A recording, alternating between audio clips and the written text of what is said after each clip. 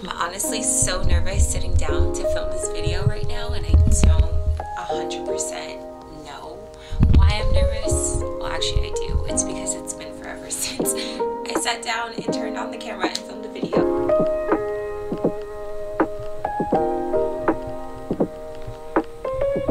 Hi guys, hello, welcome.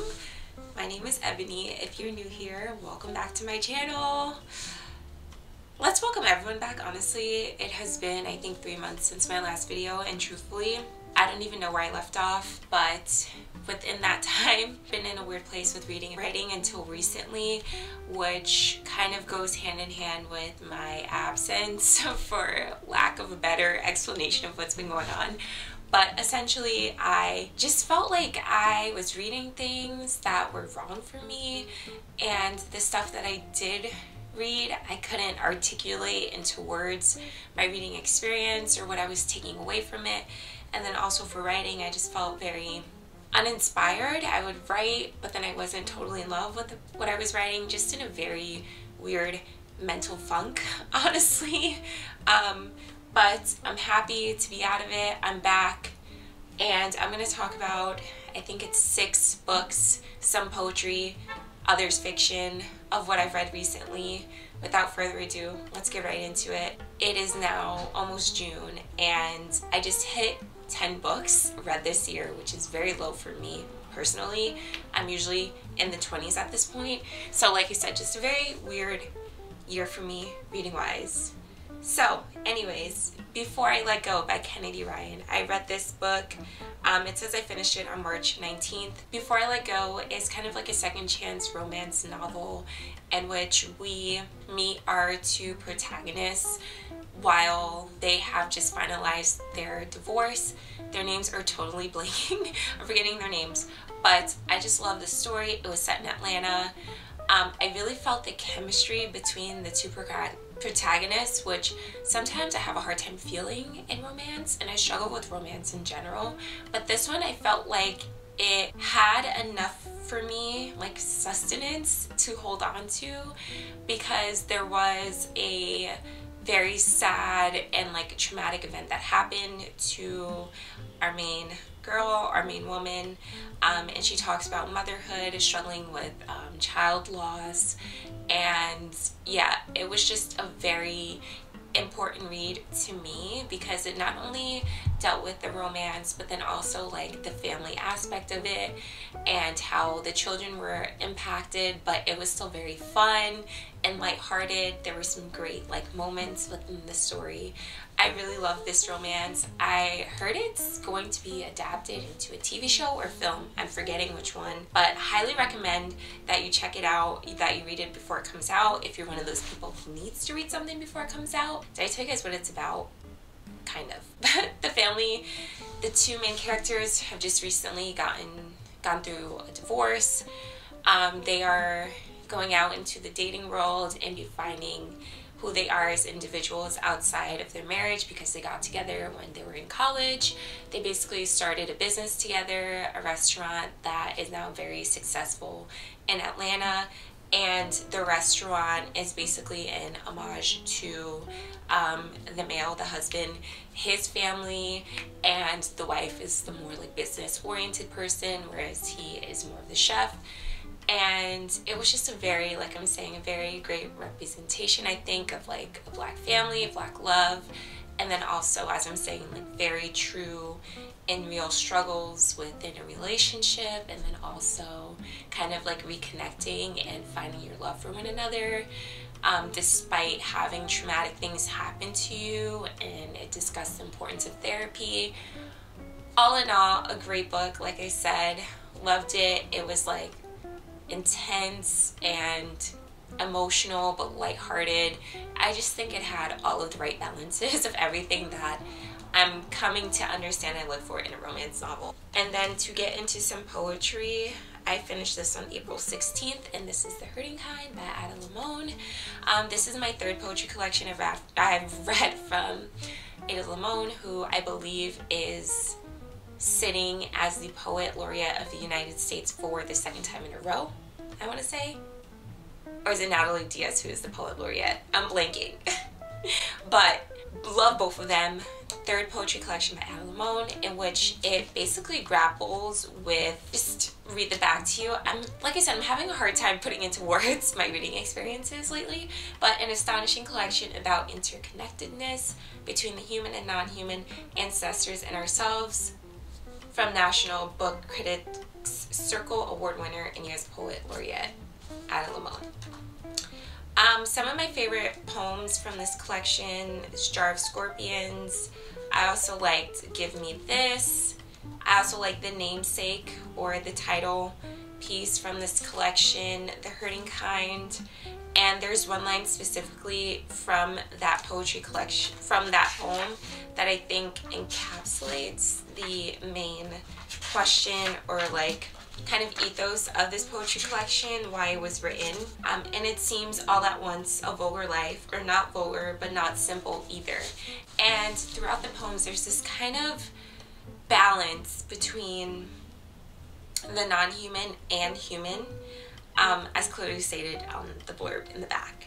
But more specifically in Jar of Scorpions, we read about like the speaker and her cousins or young family members too, who collect a jar of scorpions and basically examine it.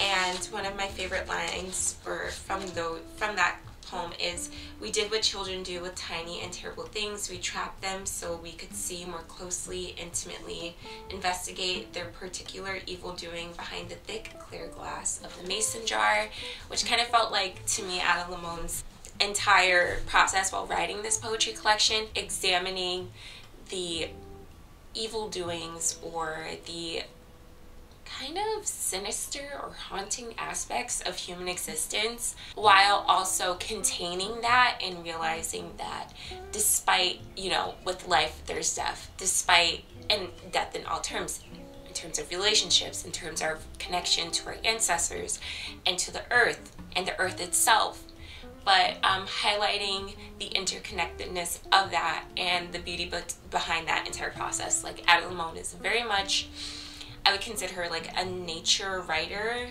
in terms of exploring these universal themes of the human condition, which is stuff that I love to read poetry about. And just a little fun fact, if you love Ada Limon's covers, her mom does all of her cover designs. So her mother painted this. Her mother's an artist too, which is a nice little perk behind this poetry collection, and I love learning things like that about poetry collections. I will say this poetry collection by Ada Limon was not my favorite of hers. My favorite is still The Carrying, but I did enjoy this, and like I said, I really liked the whole purpose behind this collection. I just felt like not as many poems within this collection spoke to me at the time, but the ones that did have left a lasting impact, I probably think about Jar of Scorpions, that poem, all the time, and particularly those lines that I read. So, The Hurting Kind by Ada Limon. Let me see what's next. If you see me looking down, I've been keeping up with my reading journal, which I fell off hard with, and probably goes hand in hand with why I've been having such a hard time articulate my feelings and thoughts behind a book, because they've just been jumbled up in my brain, and now I'm putting those fragments, which we'll get into a little later, those jumbled fragments of thoughts down on paper, which is really helping. Okay, so next we'll move on to another poetry collection that I read in April, that I finished in April. April was National Poetry Month, so clearly I was in a poetry phase. And this is Frank's Sonnets by Diane Seuss. This is the winner of the Pulitzer Prize in Literature, and Diane Seuss created a Seussian sonnet, and this poetry collection is, clearly as it says, all sonnets. These sonnets are interesting. They do have 14 lines. 1, 2, 3, 4, 5, 6, 7, 8, 9, 10, 11, 12, 13, 14. Yes, these are 14-lined sonnets. However, there's like very little punctuation used, and it doesn't follow a traditional rhyme scheme the way that like a Shakespearean sonnet does, which is fine. I love that. To me, this feels like a modern take on a traditional sonnet. There are quite a few things explored in this poetry collection.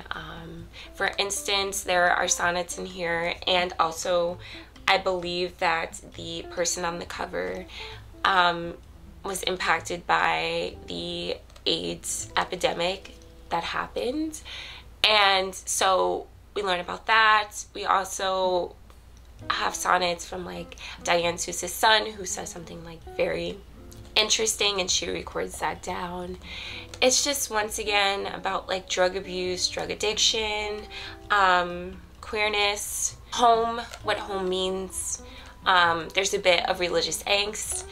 And I said if you're a fan of Ethel Cain, I really think you would like this poetry collection. I struggled a bit with this collection. It took me forever to read. I want to say I started reading this in 2022, but I finished it in April.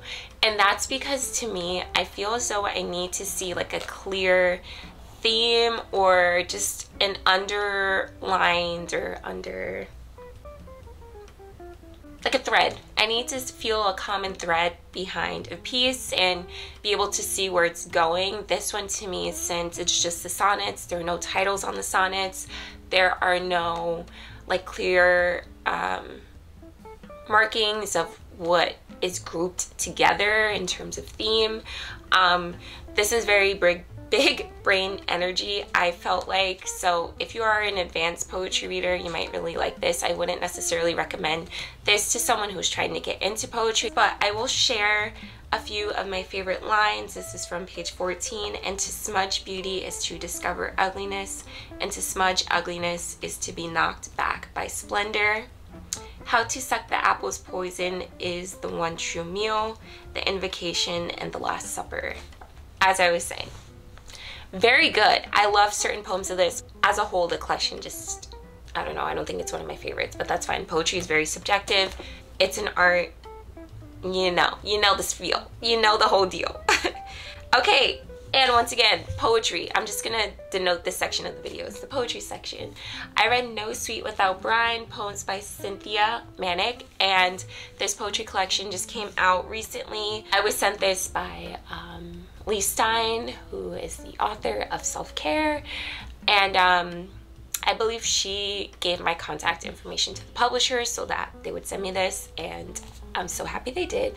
Honestly, my favorite poetry collection I've read so far this year. I absolutely love this. These are poems about Black girlhood. It felt very nostalgic to me. Think like Pink Lotion, think hot comb on the stove and your mom's doing your hair in a hot kitchen. Like, this is what this poetry collection felt like to me. There's odes to Idris Elba, but more specifically, it talks about the no sweet without brine, meaning the sweet, the homey aspects of the Black experience. As I was saying, one example that I think of, she literally mentions like pink lotion slicking back your hair, but then juxtaposing it to the brine aspects or the more acidic aspects of the Black experience. In America specifically, she calls like, police brutality or injustices that are brought up against Black people. But overall, I thought that this collection was so sweet.